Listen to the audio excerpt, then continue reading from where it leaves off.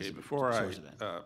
invite maybe 15 seconds from both Mr. Friedman and Ms. Howe, could you also comment on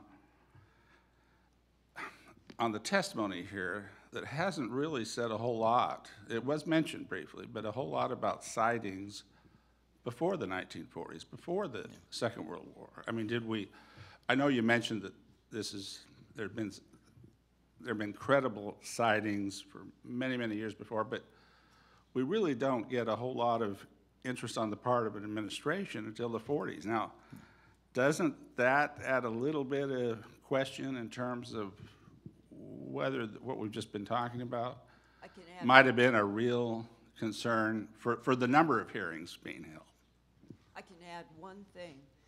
What happened in July of 1945, we tested a bomb, White Sands, and then we dropped 2 in August on Japan.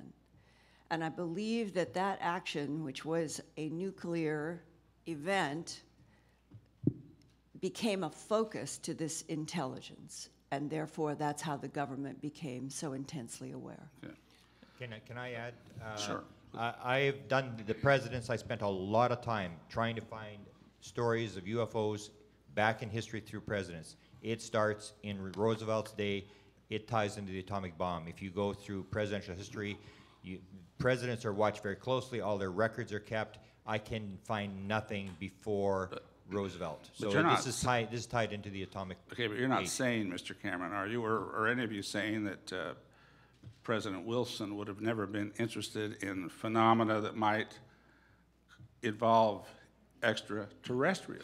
I think that the difference is that we really only in our own society develop much of a capability of detecting them. I mean, in World War II, we get radar. So we develop electronic means of detection. We, for the first time ever, have a lot of people in the air.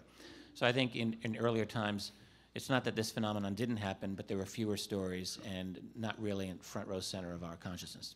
By the end of World War II, there were 3 things that told our visitors from out there that soon we'd be going out there, which would scare the heck out of them because we're such a primitive society. Atomic bombs, powerful rockets used to kill, not to deliver the mail, as some people said they would, and powerful radar, the beginning of the electronics revolution.